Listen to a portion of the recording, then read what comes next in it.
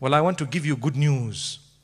كان الله في عون العبد ما كان العبد في عون أخيه.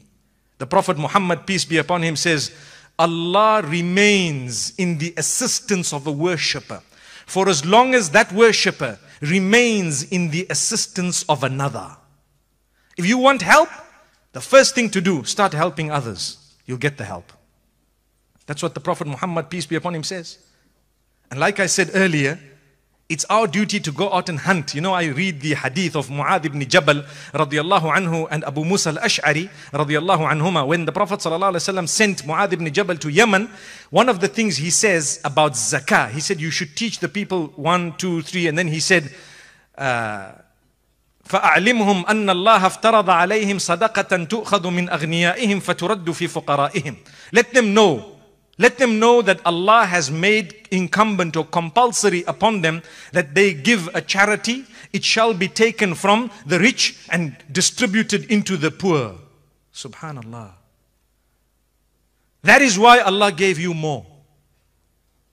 Allah did not give you more so that you can amass it to the degree that you have forgotten to build your hereafter.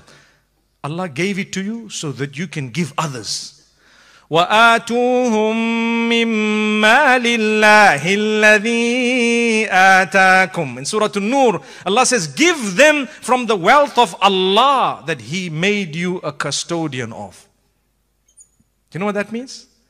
It's not yours. Malillah. The wealth belongs to Allah, not to you. You're a custodian of it. When you came onto the earth, like I started off by saying, you had zero. When you shall leave with zero. What you did in the center, in the middle, your transactions and the way you transacted, that is what will help you in your grave and in your hereafter. So build your palace in the hereafter. It is everlasting. Way beyond your imagination. And this is why, my brothers, my sisters, today we are seated here. 30 years of Africa Muslims Agency. Hafidh Imran made mention of my father. I was going to say that anyway. That I recall your dad, may Allah give him Jannatul Firdaus. And for your information, that's the reason why the moment I received a call, I have a soft spot for Africa Muslims Agency. I told him, brother, I will be there. He told me, we will cover your costs, we will this. I said, listen, brother, I'm not interested in covering any costs. I will be insulted if you gave me anything. I'm coming for the sake of Allah. And I'm coming because I believe it's good work. And I'm coming because I'm impressed by what has been achieved.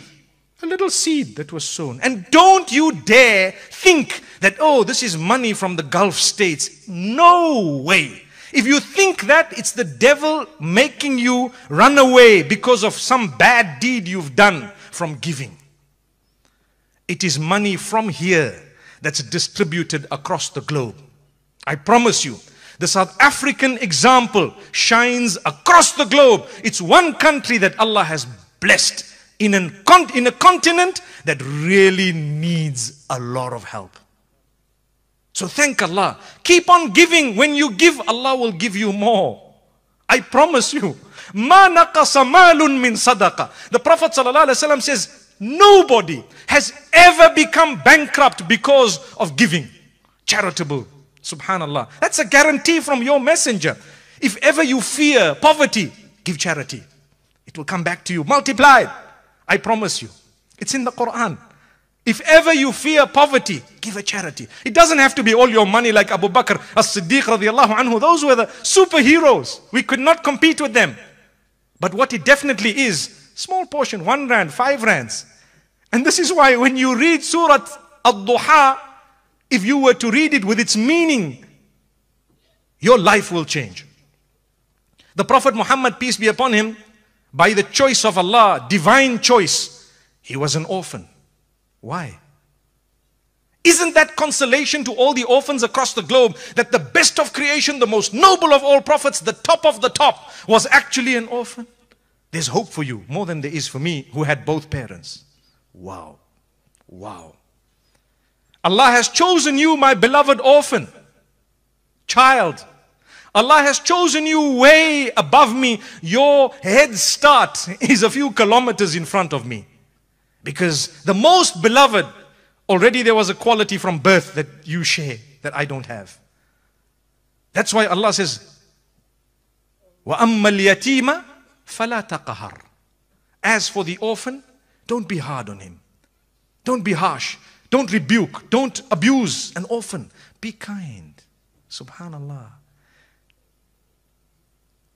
And the Prophet Muhammad, peace be upon him, speaks about an orphan. He says, "Ana wa kafilul yatimi kahataini fil jannah." Myself and the one who takes care of an orphan shall be in paradise like these two fingers. And he joined the two fingers that I'm showing you right now, the first and the second.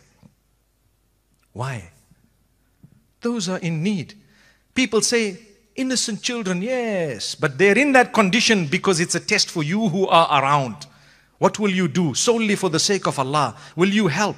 There is a widow. The hadith says those who spend their day, or those who assist widows and orphans for the sake of Allah, are equivalent in reward to the one who stood in prayer all night every night and the one who fasts every day, on condition that you do it for the sake of Allah. Today, she's a pretty lady. Let's help.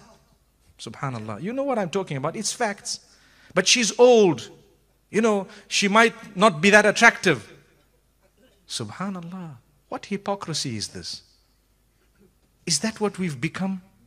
Is that how low we've become? I'd like to hope it's not the case. You help for the sake of Allah and Allah alone. Allah alone. And remember, if you don't help, it's quite simple. It's going to come from someone else. And it's been proven. Read the verse of the Quran.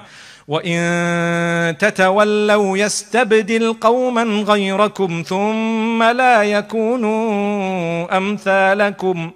If you turn away, Allah says, we will replace you with those who won't be like you. They won't be like you.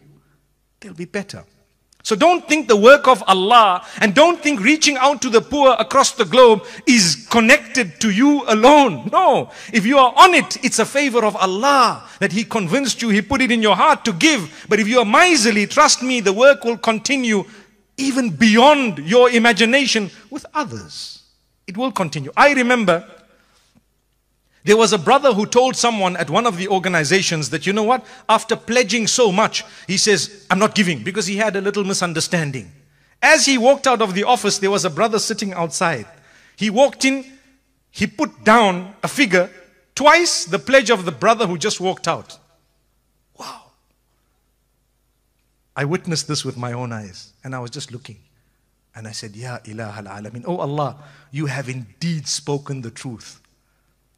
Replace with someone else. This man walked out. Another thing, my brothers, my sisters, this evening I said it elsewhere and I'm repeating it. A pledge is as good as a bird in the sky. Remember that. A pledge is as good as a bird in the sky. When you catch the bird and put it on the table, you have now fulfilled your pledge. Otherwise, I know of many who pledge huge amounts. They never put their money where their mouth is. Never. I hope we're not like that. Are you hearing what I'm saying? We can pledge. The organizations come and showcase for us while we're on our beds through the month of Ramadan and at other times, and we're sitting flicking and we're hearing, you know, these people are dying in Niger and this is what's happening and so on. You know, my brother, my sister, it's your duty to feel the pain of all of those.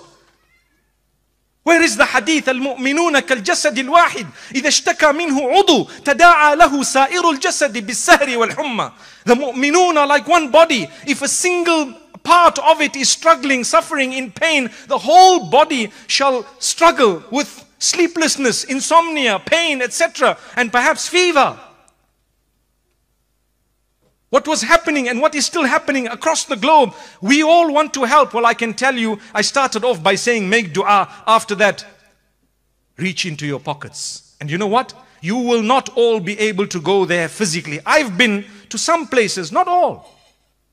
And what could I have done? Very little. Had it not been for a lot of people behind me having sent me with a reputable organization to say, you know what? We would like to assist. Can you take this and make sure it gets to the recipient? And if they're honest, subhanallah, you will feel the blessings in your own selves and your children and your loved ones and your community.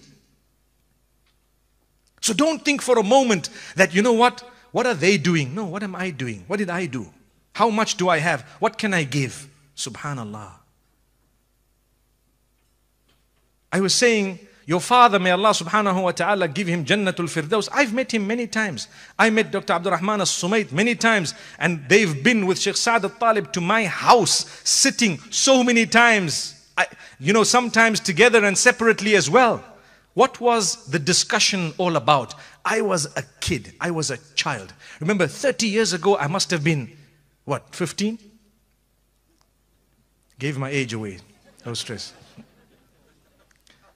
But at the same time, subhanallah, I recall, and the discussion was all about going. I used to go out with them to rural areas. I used to go out and we used to see what was happening. We used to distribute. And you know what? That continued all along. So when I see the children of the same man doing the same work with the same dedication, if not now that it's 3 people, perhaps a little bit more, but the barakah of that generation was something else. Trust me, I always say this is a sign of acceptance from Allah. I know with us, we've taken from my dad. In my family, subhanallah. And I start thinking to myself, when people continue the effort that was good of their fathers, it's a sign that Allah has accepted it. I see amongst us some seated here, and I know their fathers. Some of them are late, and their mothers in some instances. And I promise you, the brilliant work they were doing is continued. I want to cry when I think of what's happening. But there are others who keep pointing fingers, and their job is only to look for faults rather than to help, to assist. I'm doing something wrong. Please come to me and guide me, tell me, correct me. I'm a human. I'm your child. I'm your brother. Come and tell me, listen son, listen my brother. I think this wasn't right. How you said it, what you did. I will improve myself. I promise you. You don't have to go out and attack in a way that subhanallah, you're destroying the entire ummah. And this is what's going on today. We don't do the good work and we don't want others to do the good work. Leave them alone. My fathers taught me that the best of people are those who don't harm you. Subhanallah. I don't need your help anymore. That's what I understood from what he said.